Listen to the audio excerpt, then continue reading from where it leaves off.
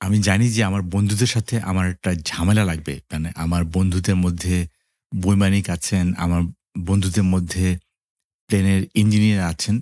মানে সবকিছু মিলিয়ে আমি জানি যে এটুকু আমি আমার বন্ধুদেরকে বলতে চাই যে, আমি তোদের ছাড়া ফ্লাই করতে চাইব না। কারণ দিন শেষে একটা এয়ারক্রাফট যে এয়ারক্রাফটের পাইলট নেই, সেই এয়ারক্রাফটের পাইলট ছাড়া তো আমি আসলে ফ্লাই করতে চাইব না। সো ফিরে আসি আজকের আলাপে যে Airbus যেহেতু আমি বারবার বলেছি যে Airbus কিন্তু কাইন্ড অফ লাইক টেকনোলজির ফ্রন্টিয়ারে অনেকগুলো কাজ করেছে। তার মধ্যে একটা বড় পার্ট হচ্ছে গিয়ে ওদের প্রজেক্ট ড্রাগনফ্লাই এবং প্রজেক্ট ড্রাগনফ্লাই নিয়ে ওরা যখন কাজ করছিল তখন অস্ট্রেলিয়ান পাইলটরা কিন্তু এটা নিয়ে কনসার্ন রেইজ করেছিল যে এটা তাদের চাকরির ব্যাপারে একটা সমস্যা করবে এবং এর পাশাপাশি আমি আরেকটা জিনিস দেখলাম যে বিশেষ করে আ প্রজেক্ট ড্রাগনফ্লাই মানে আমরা যদি এভাবে বলি যে আপনাদের মনে আছে যে যে ফড়িং মানে ফড়িং এর যে 360 ডিগ্রি সে দেখতে পারে। মানে একটা ফড়িং যেভাবে 360 ডিগ্রি দেখতে পারে, সেভাবে কিন্তু প্রজেক্ট ড্রাগনফ্লাই কিন্তু এই একই আন্ডারস্ট্যান্ডিং যে বিমানের সব দিক থেকে কিন্তু ক্যামেরা লাগানো আছে এবং বিমানের সামনের দিকে আমি দেখাবো আপনাকে যে কিভাবে এই ক্যামেরাগুলো সেট করা থাকে এবং সেখানে আ এআই বা এমএল যে language model sorry not language model is like vision computer vision এখানে কিভাবে ব্যবহার করা হয়েছে সেটা এখানে আমরা একটু কভার করব। তবে এটা ঠিক যে ল্যাঙ্গুয়েজ মডেল বা এই ধরনেরও এটা আসছে এই কারণে যে যখন এয়ার ট্রাফিক কন্ট্রোলার সাথে সে যখন অপারেট করছে তখন সেখানেও কিন্তু কিছু ল্যাঙ্গুয়েজ মডেল লাগবে। কারণ ওই এয়ার ট্রাফিক কন্ট্রোলার সাথে তার যখন ইন্টার কমিউনিকেশন হবে সেই কমিউনিকেশনের মধ্যেও কিন্তু ল্যাঙ্গুয়েজ মডেল আসবে।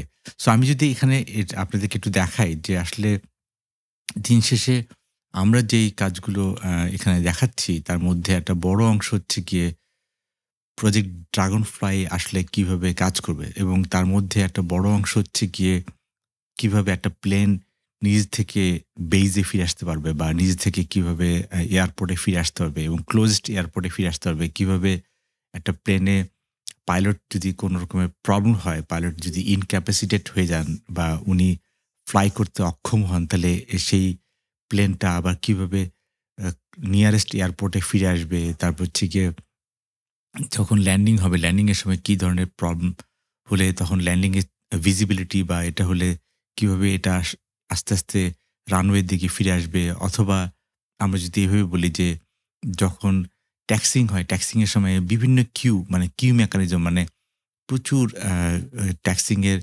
সময় কিন্তু কিউ মেকানিজম কার পরে কে যাবে না যাবে এটা নিয়ে অনেক ঝামেলা হয়। তো এই জায়গাটাতেও আসলে আমি দেখছি যে ভালো অ্যাসিস্ট্যান্স চলে আসছে।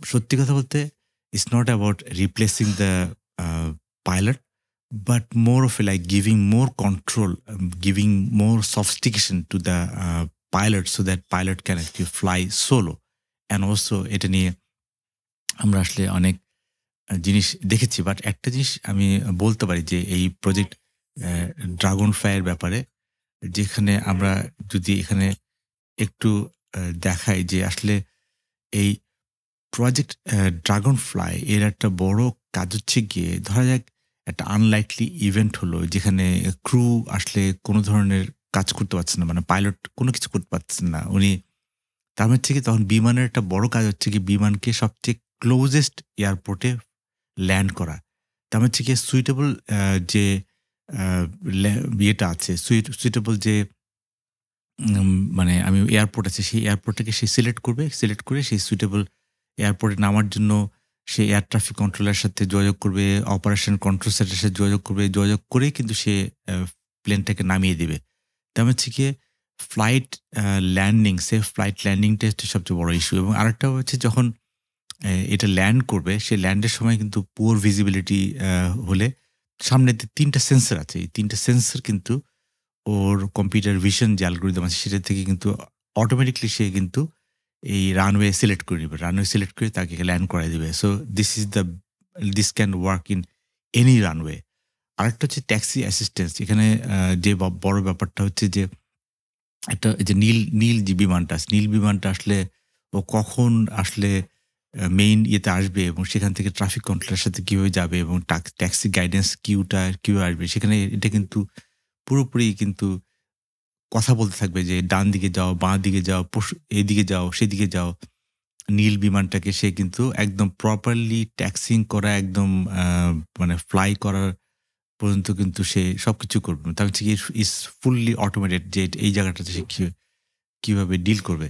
সো আসলে আ যে জিনিসটা আমরা সবসময় বলতে চাই যে দিন শেষে এই প্রজেক্ট ড্রাগনফ্লাই বা এই ধরনের প্রজেক্টগুলো আমার কাছে খুবই ইম্পোর্টেন্ট মনে হয় এই কারণে যে দিন শেষে আমরা যদি আ মানে এই ড্রাগনফ্লাই বা এই যে আমরা বলছি যে একটা আম মানে যদি আমরা এই ফড়িংটা আসলে কিভাবে ফ্লাই করছে সেইটার আন্ডারস্ট্যান্ডিংটা যদি আমরা প্রপারলি নেই এবং সেখান থেকে কিন্তু আমরা একটা ভালো আন্ডারস্ট্যান্ডিং দিতে পাবো যে আসলে কিভাবে এই জিনিসটা আসলে কাজ করে এবং এর পাশাপাশি এই জিনিসগুলোই কিন্তু আসলে আমরা দেখতে চাইবো যে কিভাবে আমাদের future of our kind of like flight এবং এগুলো হবে। সো এইজন্য আমি বারবার যেটা বলতে চাচ্ছি যে I M A super টেকি man.